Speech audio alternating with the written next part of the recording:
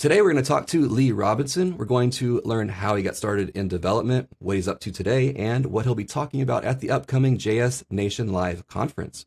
This video is sponsored by GetNation. Be sure not to miss the biggest JavaScript conference in the cloud happening June 9th through 11th. JS Nation Live will be 3 days of JavaScript talks and discussions with more than 35 speakers and over 25,000 JavaScript developers attending worldwide. You can expect to hear from authors and core teams from these amazing JavaScript libraries and projects.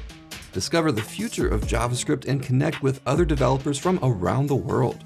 Get your tickets now using the link in the description to get 20% off.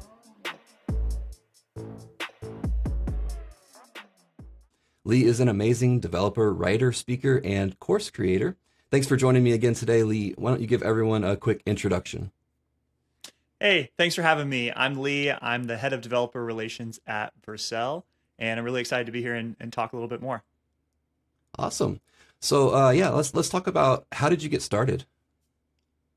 So my entry into programming was somewhat traditional, but also somewhat non-traditional. I was deciding what I wanted to do from college, and I was between graphic design, engineering, and music.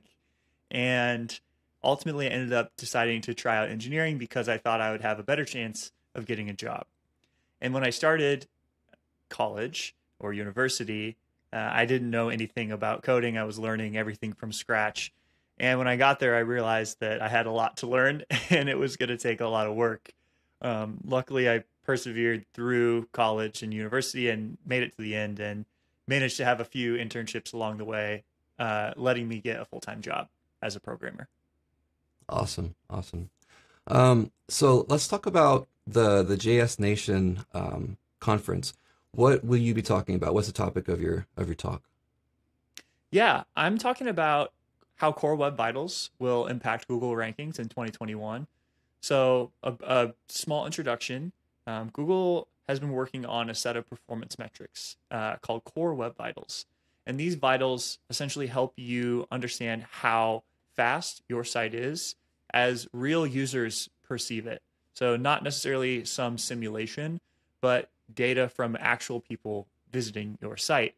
And the key point to drive home is that Google is updating their search engine algorithm to take these Core Web Vitals into effect when trying to determine how to rank your page. So having good performance is not only a nice to have for the user experience, it's now also an important part of SEO or search engine optimization. Mm-hmm.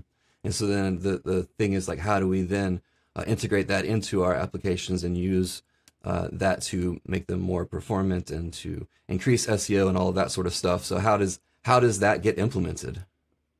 Yeah. So my talk talks a little bit about, first off, what are these vitals and why should you care? Mm-hmm. And then also how you can improve and measure upon those performance metrics.